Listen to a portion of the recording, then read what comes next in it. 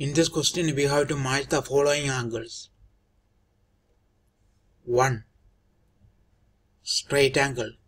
Straight angle means 180 degree. That is half of a revolution. So 1 to C.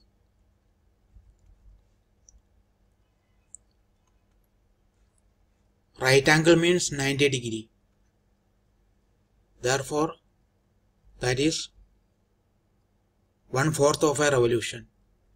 D. 3. Acute angle means less than 90 degree. That is less than 1/4 of a revolution. That is A. Obtuse angle means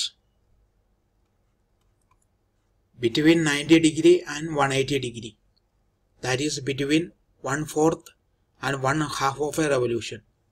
So E.